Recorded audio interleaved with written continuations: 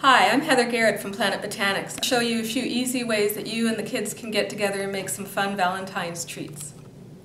The first thing we're going to focus on is a melt and pour soap, which is really easy and fun for the whole family and doesn't have any health hazards the way a normal soap making process would.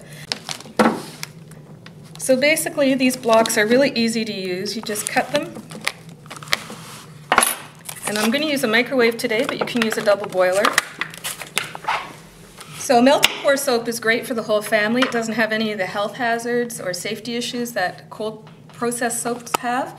I'm just going to pop it in the microwave for a minute, but you can use a double boiler too, and you just want to melt it so that it's slightly warm to the touch. So now that our melt and pour soap has melted, we're going to add some color to it. I use natural colorants. This is spirulina. It comes from the sea and it's full of nutrients, and it's an incredible green color.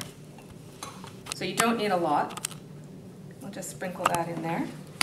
All of the stuff that I'm using is purely for body care. I don't mix it with anything that I use in the kitchen. And oh, we've got a little lump in there. And some essential oil. We'll use peppermint essential oil, which kids really like, as well as lime and lavender and orange, all the fruity good ones.